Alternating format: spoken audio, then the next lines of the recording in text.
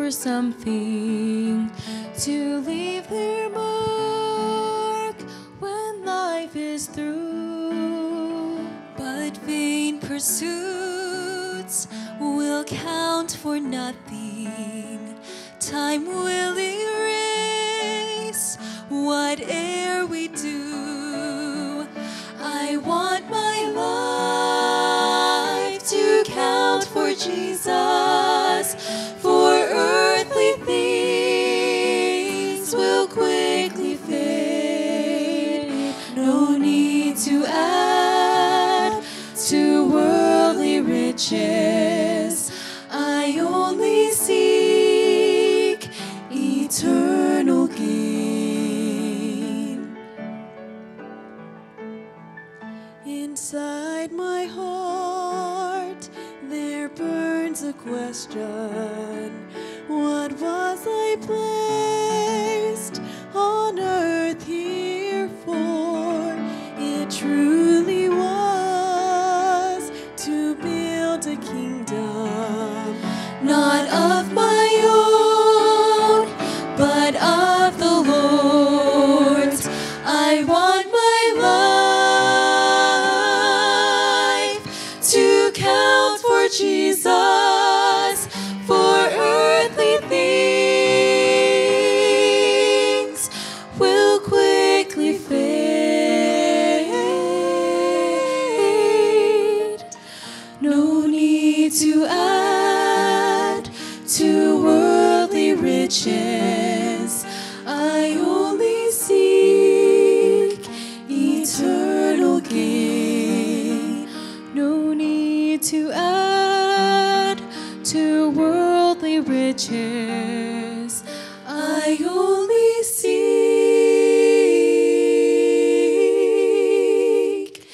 eternal gain. And great to be with you.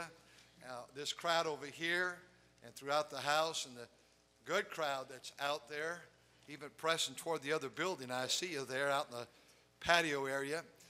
And I'll do my best if I walk away from this mic to grab this so you can hear out there.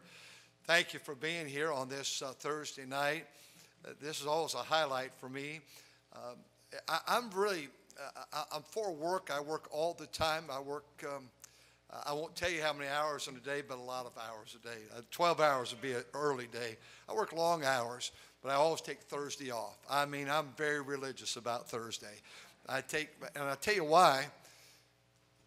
Because my wife told me I was going to take Thursday off. I'm the head of my house, I'll tell you that right now, but she is the neck that turns the head. And we always have taken Thursday off. But I was telling Pastor, this is the thrill for me. I always catch a flight, come down here on this Thursday and preach. And then I apologize for this, but I always begin the invitation and leave. And we get to the airport, I catch a flight, and I go back home. And so I'm excited about it. It's going to be interesting. I've not told my wife, we're not live streaming right now, are we? She wouldn't know how to get that anyway, I guess. But I went through the metal detector today. Right before I went through, I took just a single key to the front door of the house. He said, put it in this little thing there. And I was boarding the plane and thought, I left that key. And so if I don't find that key when I get back at the TSA in San Jose, I'm sleeping outside in the backyard tonight. And pray that if I knock on the door, she opens it without a shotgun and lets me in the house. You know, fellas, you know what, I've learned this. I know if I can come in the house, what I do, I take my hat and I throw it in there. And if it doesn't come thrown back, I know I can go in the house that night, so I'm not sure. But I've looked forward to this all the time. It's a great church. You're great people. And I want to speak to you right directly tonight, just a few moments, about where you find yourself. And I'm thinking about beyond that building to the building you're building. And somehow, some way, we have to believe God and finish it. We just have to. And I'm not an expert on a lot of things. I don't know how to use a computer. I don't know anything about social media. I'm very ignorant in those things. But I do absolutely know where you're at right now. I've been there many times. I've pastored the same church 40 years. And we built many buildings through those years. And I've been stuck. I don't think you're stuck because you keep moving on this thing, but I've been stuck so many times. And I'm looking forward to try to look at the Word of God and speak about something of that nature. Pastor said, can we go to get a bite to eat? And I was excited because I was hungry. And so went to get a bite to eat. He was in on this. They opened the door at the restaurant, and I had 5 little grandbabies that were here. And my son-in-law and daughter, Pastor Thompson, is pastoring of Liberty Baptist Church in Newport Beach. And he'd been with me 16 years as my really right-hand man. Our offices right by one another. And he got this crazy notion to leave me. I must be difficult to get along with, I'm not certain, but he went and he's pastoring that great church. And I'd like them to stand, Pastor and Mrs. Thompson, and then right next to them, Ashlyn. Ashlyn is going to be 14. She's single. She's not married. Then the fellow in the black shirt is Titus, and then next is TJ, and then Trey and Annalise is running the nursery tonight. She's the baby of the family. And thank you. We'll let you be seated. I'm so glad they're here. This is, it's made it special seeing them. We don't get to see them like we want to see them. And I'm just so proud of them. I was singing here, and as I was singing, I was thinking about Tiffany. God blessed us with 3 children, Tiffany, Tim, and Tabitha. If we had the 4th one, we're going to call it letter T, the end. But you that are firstborn, I preached a message years ago in our high school, probably 25 years ago. The firstborn has a responsibility to set a direction. Much of your family will mirror what the firstborn does. How they respect mother and dad and obey, and how they're kind. And our Tiffany that God brought to us is a miracle. And I'll never forget the day she was born. All of our kids were born in our house, right where we lived all these years. And Tiffany was the first one. We weren't hippies. We just had them at home, you know. And I held her in my arms, and I'll never forget that. Maybe an hour after she was born, going through the Romans road of salvation with her. And looking at her, she's so beautiful. And I prayed that she'd be a good example. Well, she was, because our son now has been my assistant and associate for 11 years. And a faithful man of God, a great preacher. And he preaches the first Sunday night of every month, the 3rd Sunday morning of every month. And then Tabitha, our baby girl, her husband's the principal there in Sacramento with this honor society tonight. And these kids have given us 12 grandkids. And I'm so glad to see those grandkids tonight. This is a big moment for us. I love you folks here. You're always so very kind. I come in the afternoon. I come on the property always to see what's happening. And there's so many of you young people. And now I'm glad you're coming to college here. So many of you years ago, before you had a college, came to Golden State. And I see your families, I see your children, and we're very proud of you. Great, great work that you're doing with your family and in this church. And faithful church members. You know, if you left here, where would you go? My wife and I face that. We talk about it from time to time. If I would go first, or she would go first, I don't know. Our kids' pastor, I don't know if we should, crash into on their church. I don't know where I'd go. This would be a great church to go. There's very few places I'd want to go. And while you have a church like this, and other churches represent it, when you have a church like this, love it while you have it. And enjoy it. This church, one day, if the Lord tarries, 50, 60, 70 years from now, will destruct. Everything leads to corruption. This will corrupt. Every one of our Bible colleges have corrupted. The first one was established in 1638 called Harvard. It was a Bible college. And then because it became weak in 1701 in Connecticut, another Bible college started called Yale. And that began to corrupt. And then a place called Princeton by the Presbyterians started. And that began to corrupt. And Brown University, all Ivy League schools, the Baptists started. They've all corrupted. You say, well, if I give money to this project, it's a waste of money. You're not giving money to the church. You're not, I want to say that you're not giving money to the church or to the pastor. You're laying up treasure in heaven. And I don't know what's going to, my wife and I have invested so much financially in our church. And I'll be gone, I hope, off the scene. But one day down the road, it will corrupt. But not one building we've given to did we give necessarily to the building, we gave to God. Lay not up for yourselves treasure upon earth where moth and rust doth corrupt and thieves break through and steal and destroy.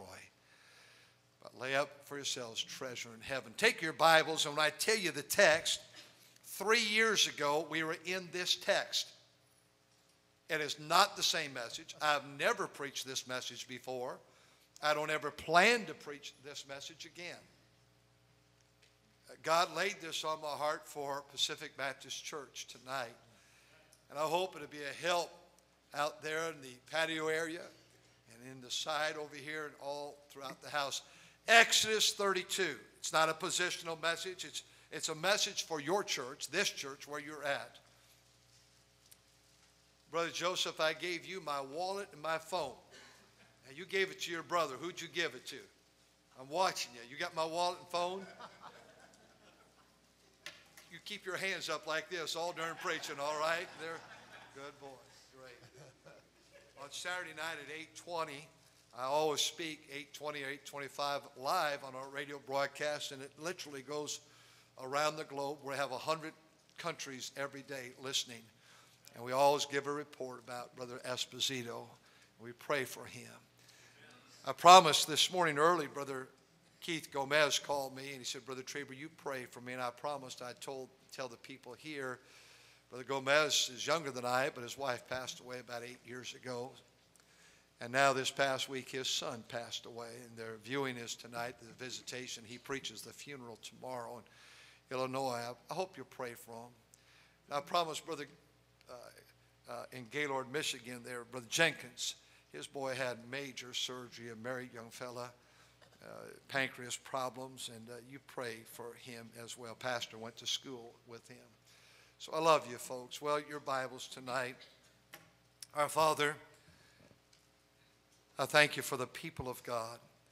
I thank you for the churches that are represented here tonight, and this great church that's just packing this place out. And Father, I'm so thankful for the building that's under construction. It'd be so wonderful to have the money to complete it. Our Father, these dear people have given and sacrificed, and they've been patient. But now it's beginning to get to be a long project. May they not lose sight of the fact that soon they're going to be in that auditorium, those classrooms, that gymnasium. And soon they'll look back and say, God, you did this. It's marvelous. May we not be weary in well-doing. In Jesus' name, amen. Your Bibles tonight, Exodus chapter 20. Moses is up on the mountain. God told him to go there. He's going to give them the commandments. In Exodus chapter, did I say 20? Exodus 32. 20 is the commandments. I thought I heard you turning there. You listen too much. You really don't need to listen that much when a preacher preaches. Exodus 32, if you want to go to 20, or if you want to go to 75, whatever chapter you want to go to, it's okay. And when the people saw that Moses delayed, and that's what I want to speak to you about tonight. When Moses delayed to come down out of the mount, the people gathered themselves together unto Aaron and said unto him, Up, make us gods which shall go before us. For as for this Moses, the man that brought us up out of the land of Egypt. We wot not what has become of him. And Aaron said unto them, break off the golden earrings which are in the ears of your wives, your sons and your daughters, and bring them unto me. And there it is again, the people break off the golden earrings which were in their ears, and brought them to Aaron, and he received them at their hand, and fashioned a graving tool, and he made a molten calf. And he said, these be thy gods, O Israel, which brought thee up out of the land of Egypt. And when Aaron saw it, he built an altar before it, and Aaron made a proclamation. And he said, tomorrow's a feast unto the Lord. What a foolish thing. He gets this false god, and yet he says, we're going to glorify God with this false god. In the text, as we read it, Moses has been commanded by God to get alone with God.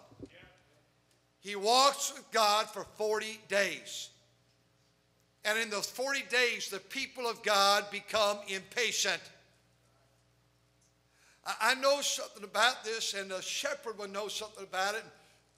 Brother Myers has said the people have been so great here. Just nothing but complimentary. But I've built so many buildings with our people through the years, and every one has been a delay. Every one we ran out of money. Every one there have been obstacles. Every one the city came in and sort of dealt with us, sometimes rather difficult measures. They've not been easy. Nothing is easy if it's worth value. Raising children is not easy, and my wife told our Sunday school class of young couples here a few weeks ago, you're at the easiest moment. Our kids all raised, and we're so proud of them. I tell you what, as parents, and we've got 5 grandkids here, 2 kids, we are so proud and thankful. But I tell you, we live together in prayer. The first prayer after I pray for some things in my life and my marriage are our kids and grandkids, and they captivate my life. And then later in the morning, I'm saying, Lord, right now, Titus and TJ are in the car. They're going to school right now. Ashton's going to school right now. And the little kids are at home, and our kids are there going to school. They have captivated. We're concerned for all of them. Their education, their health, their friends, their church, their school, everything. Their Sunday. I pray. I don't know their Sunday school teachers here, but I pray that God, you would use their Sunday school teacher to realize they're shaping our grandkids now more than I am. And their school teachers. Moses is walking with God. And the people saw he delayed. Delay is never fun. It's never enjoyable. I could say it. I thought this thing through so many times in the last several weeks. I want to say this. It's a little harsh. I hate delay. That lady driver, that man driver in front of me, lady, did you hear what I almost say? What I said almost. That driver in front of me going slow, that bothers me. Get a move on. Either go with the flow or get off the road. Good. Hey, let's move this thing. I think by nature I'm Peter. Peter's impatient. He's my hero. I don't like delay. And consequently, it seems like God always lets me delay. Because our God is a patient God. And if I'm to be what I should be, God is going to allow me to enjoy delay. I think of one illustration. 40 years ago, when my wife and I went to our church, I began to pray immediately before I even got there. Lord, I'd like you to give me a 15-minute radio broadcast every day to speak to the people from my church in our valley. It was not called the Silicon Valley then. It was called the Santa Clara Valley. And I said, Lord, I want to speak to them every day. And I don't know if I could tell you I prayed every day, but I believe I did. Every day, God, give me a radio station, a radio program. And I prayed a year, and nothing happened. I'm a little frustrated now after a year of praying. No 15-minute broadcast. I prayed 2 years, and 2 turned into 5. And I said, Lord, I don't understand this. Our church is exploding. We're growing 100 a year. It's exciting. It's moving. We're building. We've never had enough room to put all the people in one area. We're out the doors. We had people in those early days just like this. I built a room for the adult classes, and I put them all in there. And we put chairs from the back. And as they came in, we filled them all the way up to the window. And then I'd go on the outside, rain or shine. They'd pull the window out. I'd teach from the outside to those on the inside. I prayed for 5 years and no radio program. 7 years. 10 years. 12 years. 15 years. 20 years. At times I say, God, is it me? What's wrong with me? God, I really believe you want this. God, would you please give us a station that I could have a broadcast that now it's called the Silicon Valley by the time I'd prayed so many years. And God, it's 25 years and I want to reach these people. 30 years. On 30 years without picking up a phone, one day, God did not give us one station, but he gave us 90. One day. I found out last week, several stations have been reading through the call letters of Virginia and West Virginia and Wisconsin and Minnesota and Florida. I've been reading through every day a few of the stations and call letters, and I called out to them, just started this about a week ago. And I just go around the country, and then on Virgin Islands, and then we have a station in Canada. We have on the short wave, and then the internet on top of all that. I didn't realize that I found out we had another, and we didn't even know it. We had another 9 stations we found out last week we didn't even know we had.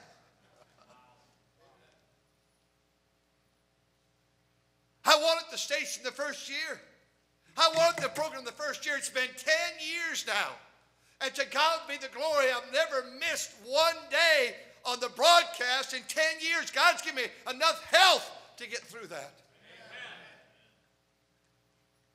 I really believe I know what you're going through, because as I walked through that building this year, last year, year before, the smell of building, I love the smell. If they could bottle that for cologne, that would be my cologne. I love it. I love it. But I walked in there again today, and I said, I said to myself, and then said, I've been at this point so many times. I had an uncle that was building one of our first buildings, 32,000 square foot building. And I'll never forget, as we were building that, the building before that he built was a 4,000 square foot building. And I'll never forget, we were building that building. And he said, son, he's with the Lord now. He said, Jack, we will just build till we run out of money. And on Saturday night, many a Saturday night, we were down to the hundreds of dollars, $300. And I said, I'm going to pull the plug. He said, don't pull the plug. He said, we'll go to the offering tomorrow. Let's see what God does. And every week, God did something. You know, tonight as we look at what God's talking about, delay, and everything in my life has always been delay, whether buildings or finances or equipment or buses or radio or housing. It's all delayed. My wife and I went there, and we were married a few years already before that, and I kept praying, God, give us a house. How in the world can I afford a house of $30,000? I can't afford that. And then the houses were 50, and then they were 100. And those same houses I was praying for now are right at $1 million. God did not give us a house the first year, or the first 5, or the first 10, or the first 15, but on the 18th year, God gave us a house. God always seems to work with me by the avenue of delay. I wish you wouldn't have to delay. But tonight I want us to see just a few thoughts. Why does God delay? Why does God delay? He who spoke this world into existence, why? After 6 days, he had the whole thing done. One of our preachers was preaching on Wednesday night a few weeks ago.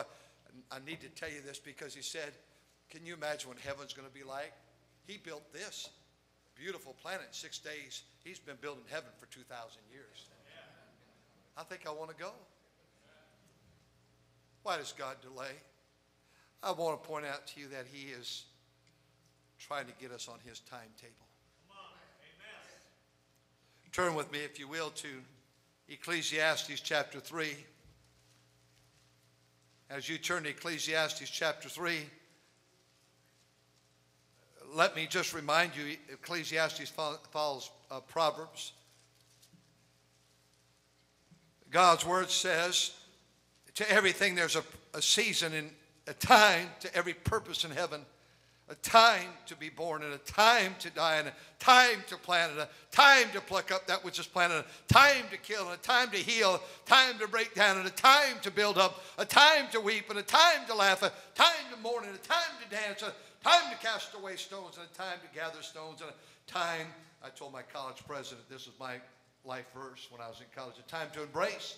And he said, mine is a time to refrain from embracing, Jack. A time to get, a time to lose, a time to keep, a time to cast away, a time to rend, a time to sow, a time to keep silence, and a time to speak, a time to love, and a time to hate, a time of war, and a time of peace. Verse 11, he hath made everything beautiful in his time. Friend, it's not God getting on my timetable. It's me getting on God's timetable. Isaiah 55, verse 8, my thoughts are not your thoughts. Neither are my ways your ways. My goal in life is not to try to force God in the corner, which I cannot do, and say, I demand you come through. My goal is to find God where he is and where he wants me to be. And he is always, always, always a perfect time. We have the song in our hymn book that you have before you. At a time of God's own choosing, he came. When we the fight were losing, he came long before we knew him. When we were lost in sin, here it is. At the right time, at the best time, he came. Galatians 4:4, in the fullness of time, God sent forth his son. And by the way, it says in due time, and he came to die for the ungodly. God sent his son on God's time to die for my sin. I want to say tonight that God is trying to get me on his timetable. He took Joseph to a prison to get him on his timetable. He took him to a foreign land to get him on his timetable. He took a man by the name of Daniel to a foreign land to get him on his timetable. God has a perfect time. God was not giving Mrs. Trieber and I children. And we'd pray. And I know she prayed, but I wanted to be a father, and I'd pray. But I guarantee it, we came to a point we said, God, we want your will for our lives. 1 month short of 7 years, God gave us Tiffany. Then 4 years later, God gave us Brother Tim. And then 13 months later, people say, well, we have our kids every 2 years. Well, God bless you. We have ours every 25 years apart or something like that. I don't know when they come. I don't know why God did it that way, but I tell you what, I'm grateful that God had a timetable. I know that God has a right time. You know, God already has seen the opening Sunday. He said, well, I can't see it. Well, of course you can't see it, because we cannot see what God can see. If we could see beyond today as God could see, if we knew what was ahead of us for the days ahead, the great, great joys and the great, great sorrows, we didn't know that day when we came home from church and we listened to the voicemail and said, call the hospital, we didn't realize our niece would be in a car accident and killed that day by the family farm. We didn't realize that was happening. On the same road that my wife's uncle at age 16 died in a car accident. I don't know some of the things that kept me up at night awake. If I'd have known them, I'd have gone to that day fear. But I also did not know the great blessings that God would give. I'll never forget that night that our sweet daughter, and forgive me for, I won't talk again after this, but she went to the hospital, and I went to El Camino Hospital. I'll never forget that morning seeing our firstborn granddaughter. It was just deja vu going back to when her mother was born. I looked at her and I thought, I just can't believe that she's so beautiful. Brother Thompson has a younger brother, and I'll never forget the day that his mother gave birth to that boy. And I was there. I saw him the day one. I could tell it wasn't right. It wasn't normal. And I wanted to say something, but I knew the doctors would. And sure enough, Down syndrome. He's 22 now. That boy does not have a normal life like you and I have. And he is the joy of our church. Every Sunday night, he starts knocking on that door about 5:30 in my study, in my ready room there. He knocks on the door. If I'm with somebody, he'll come back 5 minutes later, knock on that door. He's such a wonderful boy. He loves me to death. I love him, Robert.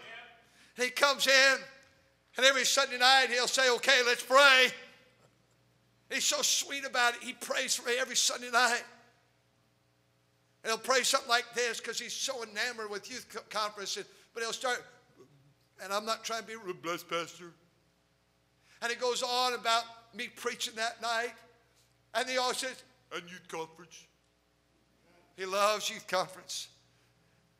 I tell you what, I would miss it if I didn't hear that boy pray every Sunday night. Amen. Had we known the day he was born as he was expected, who wants to face that? And I tell you what, I won't change one thing about that boy. Amen. He's brought joy to my life and joy to his family and joy to our church. He amens at the right place. When other men are sleeping, he's amening. Why does God delay? Why does God delay to get me on his timetable? God has a timetable. Stop. I'm going to stop praying. Why? God says keep on praying. Pray without ceasing. Man ought always to pray and not to faint. Why does God delay? Try to get me on his timetable. Secondly, turn with me to James, if you would. James chapter 1. He's trying to get me on his timetable. Secondly, he's trying to do something in my life.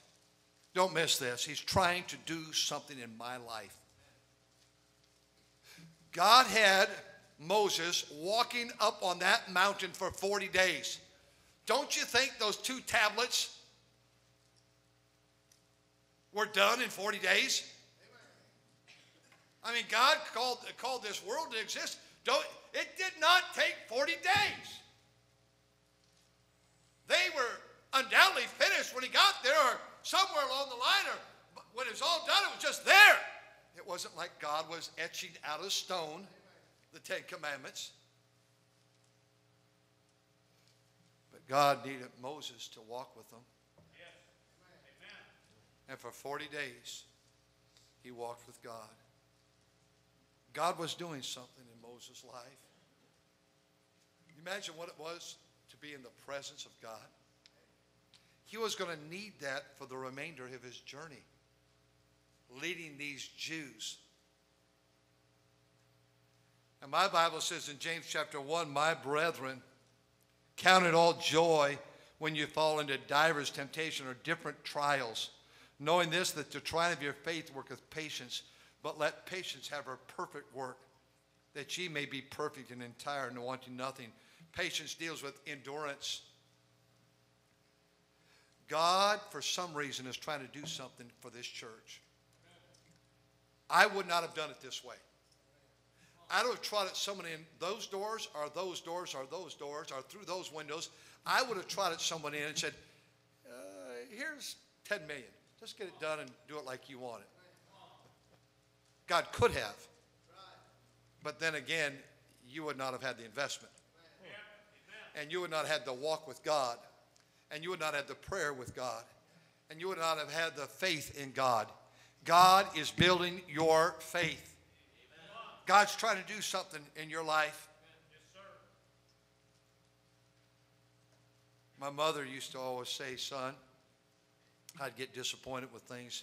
She'd say it all the time, our disappointments are God's appointments.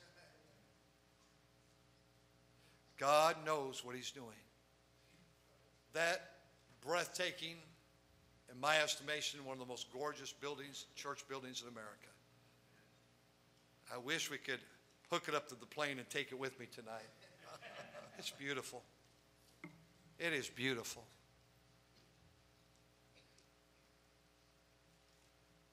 God knows why he wants you to wait. I wonder, I don't know what he's doing, but he's doing something. Because God never sits in heaven in a rocking chair half asleep. His eyes are ever open. He's doing something. I don't know what he's doing. But not only is he getting me on his timetable, he's doing something in my life. He's building a man of God. He's building the people of God. You say, I would do it differently. That's why you're not God. God is trying to do something in your home. God is trying to do something with these children. It's an amazing thing how many young men out of our church have said, we're having this campaign in our church, or we're doing this, or we're raising money this way. And they'll all say, you know where I got that idea? Yeah, I do. I remember we did it. And I probably got it from somewhere else. God's doing something, friend. And when God is doing something, don't rush God. Amen. That building project I told you, and I won't be long now, that building project I told you, 32,000 square feet. I can recall when we began to build it. I led the church in tearing down a building in 1981 that we had built in 1977. We built this building, but it was in the way of this 32,000 square foot building. And I got an idea to put a tent up. I promised them we were going to meet 1 year in that tent. And I'll never forget, it was on Sunday night. I said, folks, we're going to I'm this building right here. Can't hear you in the back. I didn't want to tell them we were going to tear the building down we had just built. And I'll never forget a guy when I said we're going to tear that building down. What are we going to do? And I stutter almost every time. We're going to build a big building right there. One guy said, where will we meet? I said, right over here. We're going to tear that house down over here in this area, and we're going to move this thing around, and we're going to meet in a tent. Where will we park? There'll be zero parking. Zero. There'll be not one parking stall. Not one. And there wasn't. What will it cost? $550,000. How long will it take? 52 weeks. It took 104 weeks. And it did not cost $550,000. It cost $1.2 million. I was wrong. It was twice as long and twice as much. They should have fired me. But we were two in this thing. And we were in it together. And without one parking stall in those 2 years, we grew another 200 people. God would bring them in. One Sunday school class, I look at now, the property we're at now, we're off of that, we still have that property, but I look at that property, out my window there's a tree. And that tree is where 6th grade boys met for 2 years under the tree, 10 o'clock Sunday morning. It never rained one time, 10 o'clock Sunday morning. God was building my faith. God was building the faith of our people. This auditorium that we have now, it's a beautiful auditorium. And I look at that vast auditorium and I walk in there through the week, and especially on Saturday nights, and I just walk with God and pray in there. It's just breathtaking. Lights are off.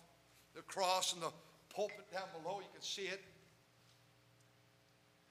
And I had it all planned. I thought we could get that thing done in 3 years. And I raised $3.5 million cash. We're ready to go. But then the city wanted an environmental impact report. And then we needed this, and then we needed this, and then we needed to have this. And it took 10 years. Every Sunday at the door, put money in that parking meter. We had a parking meter. Put money in those jugs. Put money in the offering plate. It took 10 years of my life. 1/4 of the 40 years of my life was spent in that building. And after it was built, and the city said the carpet's in, the water's on, the $1.5 million air conditioning, the heater's in, said you can't use it. And for the next 1 year, a completed building set empty. Sunday school, Sunday morning, Sunday night, Wednesday night. They said, we want you to pull the carpet back and saw up the concrete wall, the floors on the second floor, put expansion joints in. We want you to saw up the walls that are all completed, all painted, all finished, all the trim work, and want you to saw them up and put expansion joints for earthquakes. And another $1.5 million. And we were tired and worn out with that project. But guess what? We're in the building for now almost 10 years. I'd say, number one, why is God delaying to trying to get us on his timetable? He's trying to do something in my life and in your life, and that's what God's trying to do with that building. Amen. 3, I want you to know there are always going to be reversals. I won't take the time for all the scriptures for the sake of time. I think you're normally out about this time. There's always reversals. Brother Kevin, who's here, I don't know where you're at. It's the new name we have now. But he could tell you of all the reversals.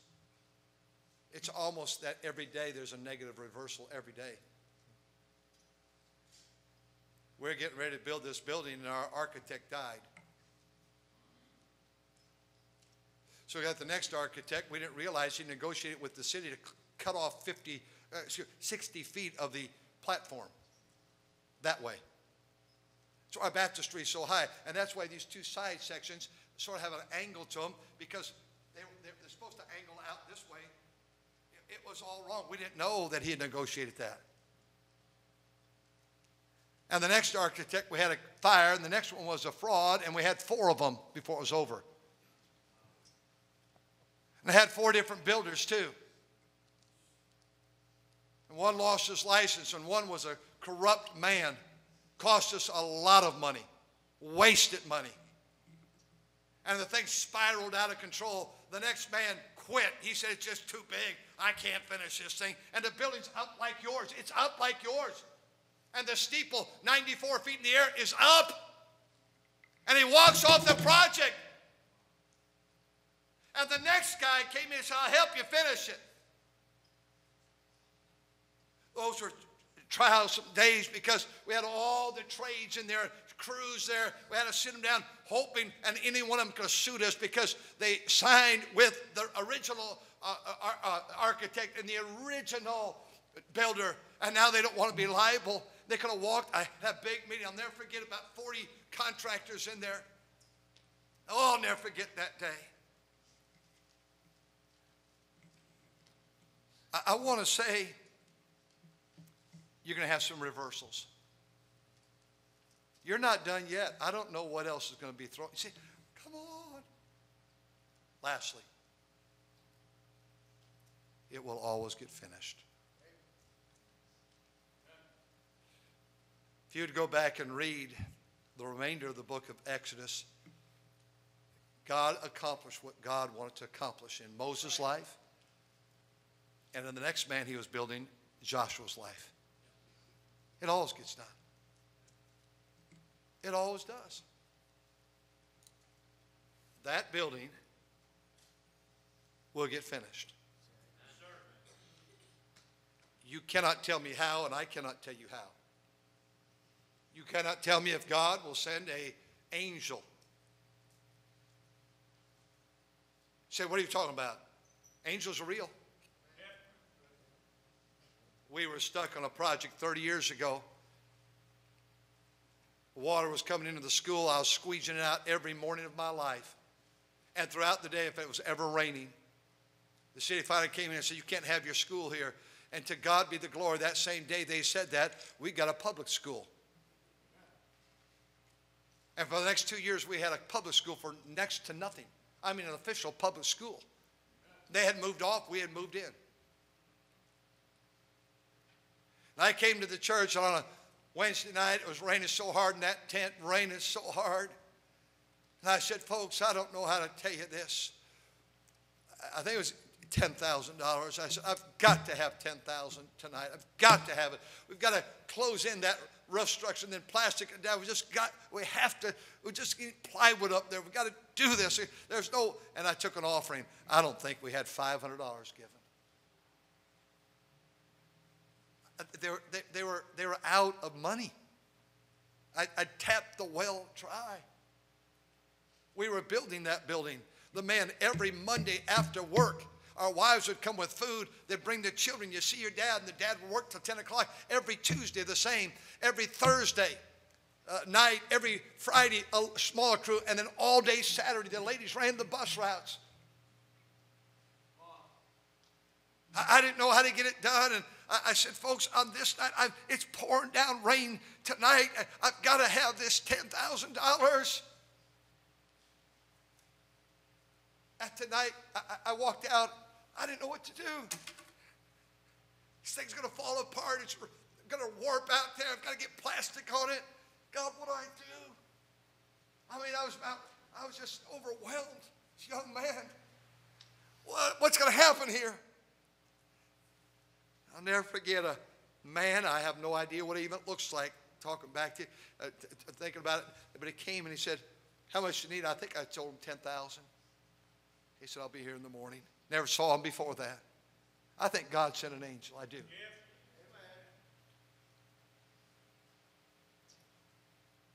The next morning he showed up. He gave us $10,000. I have no idea what his name was. It was cash. I don't know if he stole it from somebody. I really didn't care if he stole it, quite frankly. I can confess it later. I want to tell you something. God increased my faith. I could talk to you all night about that. God's delayed us on everything. God always delays me. He always has. We built straight for 30 years. In the last 10 years, he's delayed me because I'm paying off mortgages. I don't like it. I wish somebody by now could have come in there and said, here's $20 million. Just we'll take care of everything for you. It's not worked that way. But God always has a timetable, and he's trying to get me on it. So he delays me. And God's trying to build me and my people. So he delays. And God's kind of trying to teach me through reversals that I don't like that, but that's what you need, son. But I know God always gets it done. He always gets it done. There was a deacons meeting in our church several years ago. We were stuck on a project. Most of my deacons have been with me a lifetime. They've been there a long time. Some of the younger guys have been there maybe 10 years or so. I knew that night, I'd prayed, I'd walked with God. I thought I was going to tell the deacons, we're pulling the plug. I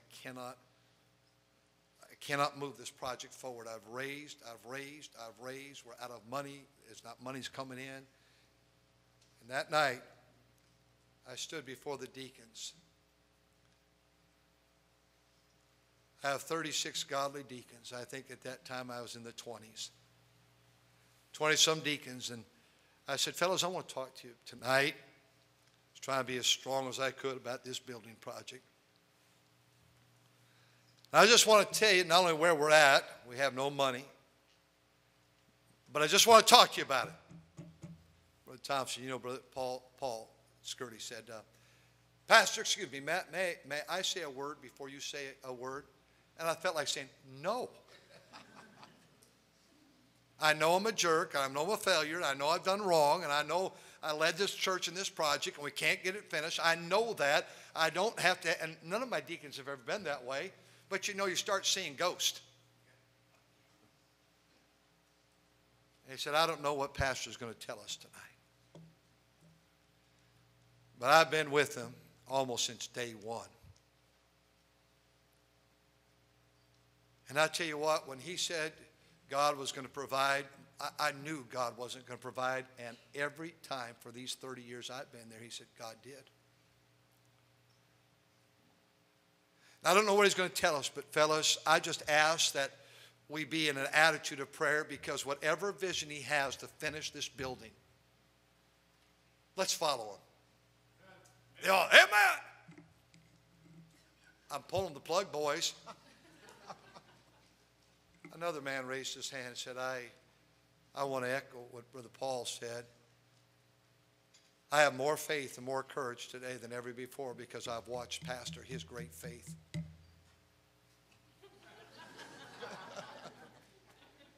I have no faith. In fact, if another church would ask me to come be their pastor, I'm leaving. You guys finish this building by yourself. I don't even want, and I'd say God led me. Can't understand it, but God just led me to leave. And he said, well, I agree with Brother Paul, follow God's man. And those men went around the room and said, here's a time my faith was so weak, and I watched Pastor, and he led us. The last guy said, Pastor, we've talked for a while now. We've prayed now for a while together. Tell us your vision. What would you say? I'm not going to tell them I was going to pull the plug. I didn't tell them that for years. I said, here's what I think we need to do, fellas. I think we need to intensify our prayer power. That was the plan. I feel like we need to pray more than ever. I do pray. I do. Somebody would walk through these doors and say, here's the check. I think this church is deserving of that. You've had banquet after banquet. I wish it could happen. But God's probably going to use you again. Just keep it going. Amen.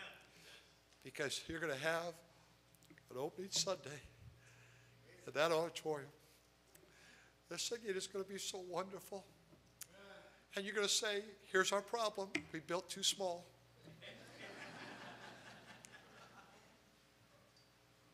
Our Father, these are